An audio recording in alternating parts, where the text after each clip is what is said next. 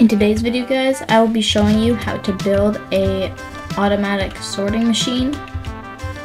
What you want to do first is you want to place some chests like this, like some hoppers going into it, and some okay, I don't know what's wrong with that one, but yeah, some hoppers going into it.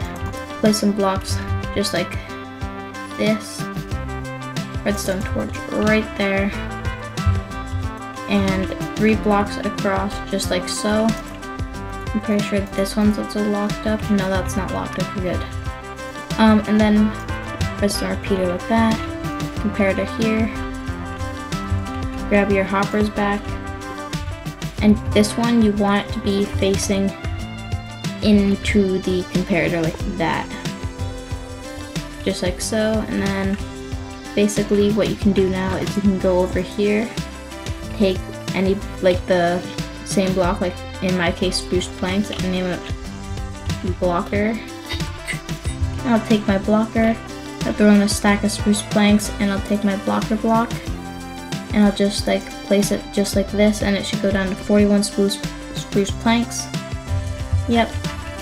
And now if I just take some spruce planks, I can throw them in, but then I can't throw any other items in. But then the items that do go in are the spruce planks. Then they funnel out down to here. This is a hopper I dropped earlier by testing in this, I think. But yeah, so they all go through, end up in there.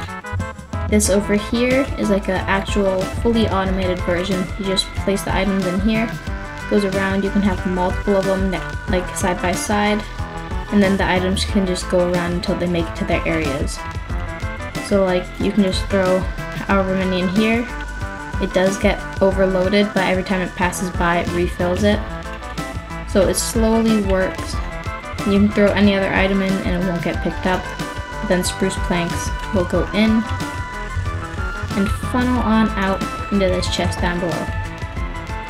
And that is how you make an item filter in Minecraft Java.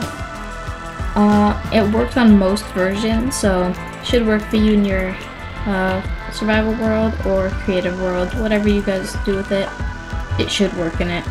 Anyways, hope you guys enjoyed the video. See you guys in the next one. See ya!